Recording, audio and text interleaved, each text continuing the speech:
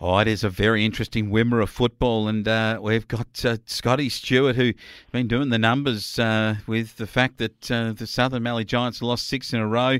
Dimboola have climbed up the ladder into contention. The two Horsham sides are in the 5.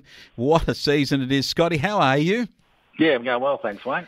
Well, look, you saw Dimboola in the flesh last week, and they've been winning week in, week out. They look like they got the side to make the finals. They beat you blokes in a great game of footy, a game that was up for the taking, and they, in the second half, went away with it like good sides do, 16-16 to 11-5, but she wasn't done and dusted until early in the third quarter.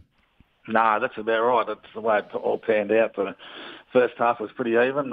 Bruce got the a jump in the first quarter, and then the Eagles bounced back in the second quarter. It was only 3 points of difference at half time, and that third quarter was where the Roos probably they just opened up a bit. They kicked a couple of vital goals at the end of that third quarter, and then they led by nearly 5 goals at 3-quarter time, and they they did it pretty well because they took because there was a big crowd with that reunion celebration weekend. They took the crowd sort of out of it at the start of the last quarter, and they attacked hard. I think they opened up a 6-7 goal lead, and they did the job pretty well. But we're talking there before about them, aren't we? And they're coming. That's for sure. They're only one game outside the top 5, and we're just about to start the second half of the year. So you think they're going to push their way pretty. Whether they get top 3, I'm not sure, but they'll certainly be a top 5. And the team they've got a good list together, so they're playing some pretty good footy. But anyway, it's started the second round, and we'll all sort it out in the next few weeks.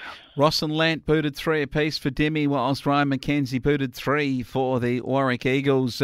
The Southern Mallee Giants lost to the Horsham Saints was telling. It was 16-9 to 4-10, and I've made the comment, even despite the fact that they've lost 6 in a row, it's their inability to kick scores, but you got to get it to kick it. And they are defending stoutly, and that's probably what they're learning from it, is putting some of these younger blokes back into defence to get them some game time. But at the end of the day, the Saints gave them a real football lesson.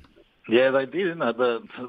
Those last quarters or the second halves of the Giants, and last week was the same. They held the 3 minor scores, but I think if you went through their runners, the losses that they've had, they've struggled to hit the scoreboard throughout the day, but especially in the last quarters. But that just tells them that with the lineup that they've got, they're obviously pretty well known. They've got a fair few injuries within their lineup, and I always say about the Webster boys, you take them out, where you're taking out at least half a dozen goals a game, and whether they're back in this weekend. But you see, there last weekend they picked up a fellow, Jackson Trengave, like his former AFL listed player, and not sure the backstory about it all was, but no, he lined up with them there last week, and big towering man, and he's going to be pretty handy for them in their second half of the season, especially as they get their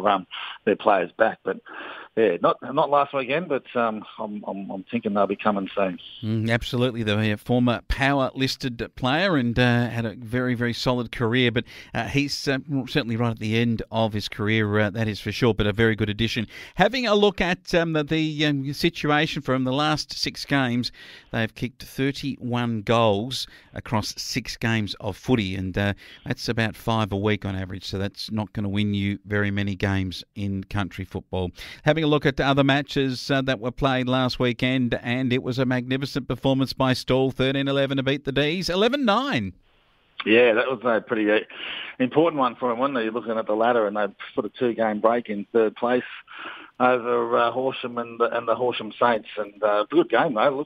Looking at the scores, they must have just held control after got a good start, 3 goals up at quarter time, but then just kept Horsham at a safe distance and come away with that 2.5 goal win. But pretty important win for the Stall boys down there, and so that the 2-game break in third spot, that's pretty good going at the halfway point of the season. Yeah, really good. Tell you what, coming back to earth with the boys from out there at Nil, they got absolutely hammered by Minyip Matoa, 21-17 to 6 goals 4, and they shared it around at Minyip Matoa across their goal scoring with Jay McGrath 4, Corey Morgan and Warrack Stone both booted 3, and Will Holmes and Lockie Johns were real good for them. They are very, very quality players on their list, whilst on the other side, Nil had Jared Dallenberg and 2 to Austin Merritt. Okay, you mentioned about games this week, and the big one, the Southern Mallee Giants take on Dimboola. Down at Dimboola in the first round, the Giants beat Dimboola. The Giants have got some good players back. The Bromley Lynch twins are back into their side, and they will be better for it. They're a little bit confident that they can actually arrest the tide and turn it around, but can they do it against a quality, big-bodied midfield with Billy Hayes and Jack Lant doing the damage for Dimboola? Yeah, that's the question, isn't it? And that will be all answered here on this weekend, Dimmy, with Dimmy returning to the field to host this one. And we reported during the week that I'm sort of tipping that the winner of this game will be in the top 5 after this weekend. Just it's all dependent on other results at the moment, but it's vital for both of them, and it's a bit tough for the Giants. They want to break that 6-game losing streak, and they're going to come up against Dimboola on their home track over there. So it'll be pretty tough. They we've spoken about Timmy, haven't we? And we rate them. Obviously, they had that deficit at the start of the year, but halfway point of the season, and they're just outside the top 5 with 5 wins. So you do that again in the second half of the season, that's going to guarantee you a final spot in it. So, but yeah, we got some quality. You mentioned those couple of lads there running through the midfield, but I think we might have mentioned a couple of weeks ago, the new fella.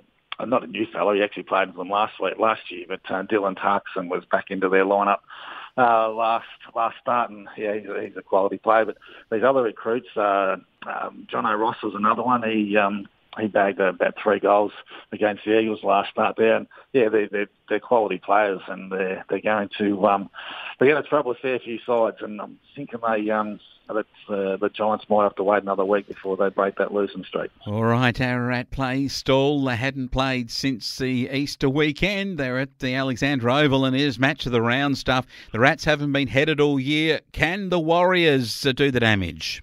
Yeah, this will be the biggest test, won't it, for the Stall lads down at Alexandra over there on the big ground. The Rats haven't played for a couple of weeks. They didn't play over the long weekend like everyone else, but then sat out a team bye in last weekend. So who knows?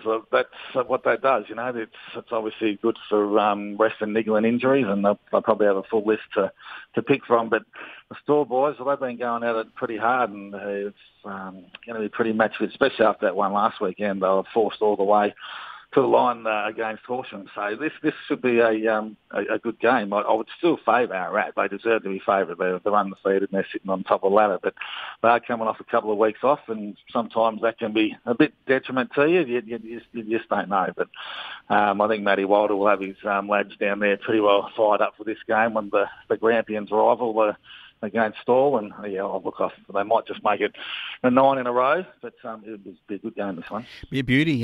Horsham D's, I think, will get the job done at the City Oval against the Nil Tigers. And the final one I want you to comment on is the Saints taking on Minyip Matoa at Coghlan Park. And if the Saints are going to retain that place in the top 5 and show that they're the real deal, beating somebody above them is going to be a very important task. I reckon Minyip Matoa will nail them. Traditionally, these two sides playing at Coghlan Park is always a tough battle. And I think the Saints have got their best chance of knocking over the Burrows with this game this weekend. I'm not saying they're going to do it. I do agree with you. I reckon that the Burrows deserve to be favourite, and they could well take the points. But I will just have to say that on their home deck at Coghlan Park, they're tough lot to knock over there, the Saints, and they'll be confident going into this game. They've played some pretty good footy over the last couple of weeks, and we spoke about that one last week when they controlled the Giants pretty well there in that victory last weekend. So I reckon, yeah, a really a good game. I think it's going to be played in pretty good conditions on a pretty good ground over there at Coglan Park. So should be a good battle. But yeah, look, I'll agree with you there. The Boroughs, I'll tip the Boroughs, but the Saints will have their best chance, I would imagine. Yeah, they're coming off a couple of wins in a row, including one over the Warrack Eagles, who this week sit out the bye. And so, Scotty, you have a bit of a break, maybe even a long break with some holidays coming up. Yeah, that's right. Yeah, it's a couple more weeks. We'll be doing that. But we're a bit like our Rats. We're the ones we played over that long weekend against Dimmy, and then sat out the remainder of that round 2 weeks ago, and then sat out our team by sit out our team by, I should say, this weekend. So a couple of weeks away from it, and then we might talk about it later, but we'll hit the road, and we might be chatting from a distance. So yeah, that'll be good. Great stuff, and good to cover Wimmera football with Scotty Stewart from the Warrack Herald, and we'll talk next week. Yeah, no worries. Go on, you, Wayne.